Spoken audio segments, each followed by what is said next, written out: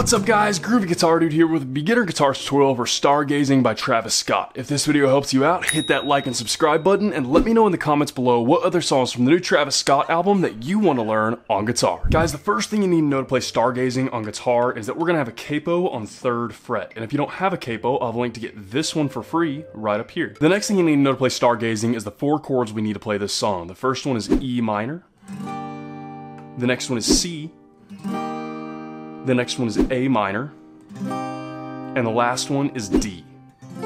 I'll have chord charts for all of those in the pinned comment below for those of you who need them. So guys, this is just a really simplified, simple version of what you can do on guitar with this, and there's a lot you can kind of add to this, like some chucking and stuff like that. You can play it in a little bit of an alternate tuning to get those real low, deep bass notes. There's all kinds of little things you can do, but this can kind of be the groundwork of what you can do just with your chords and strum pattern, and then whatever you want to add up on top of that to spice it up a little bit. We'll just add a lot and just make it a fun jam song. So our chord progression is going to be E minor, C, A minor, and D in that order for the whole entire song. And we're just going to have one simple strum pattern that's going to repeat through the whole entire song.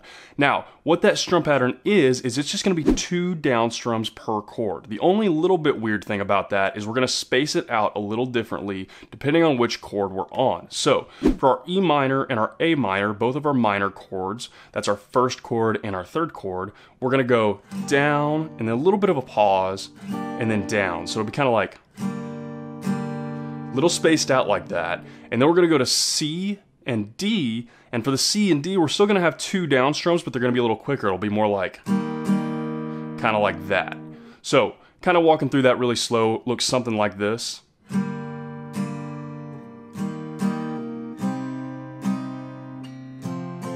It's kind of, that's what the spacing is. And that's pretty much what that is for almost the whole entire song. It's just going to repeat that over and over and over again. It's just that really simple 4-chord progression with that really simple strum pattern. Like I said, there's some cool things you can add to this if you want to get really kind of creative and unique and personalize it with, like, you know, different kinds of chucking. Maybe you do a little bit of picking in there would be cool.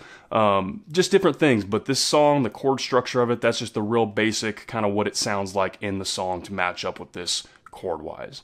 So anyways, guys, I'm going to play through that a couple times full speed so you can see what it looks like and match it up with the song.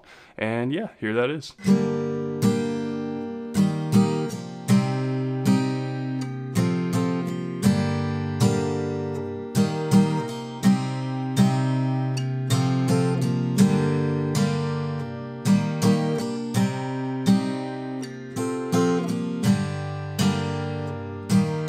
And guys, that is everything that you need to know to play Stargazing on guitar. As always, if you have any questions, you can hit me up in the comments below. I'm usually pretty quick getting back to those. And again, if this video helps you out, hit that subscribe button. I have about 535 other guitar and ukulele lessons on this channel, and I usually try to post at least 3 to 5 new lessons every single week. So if you're learning guitar or ukulele, there cannot be a more perfect channel for you to check out. If you want to see a short daily preview of what song I'm teaching before I actually teach it, you can hit up my Instagram at @thegroovyguitardude. Link for that will be in the description.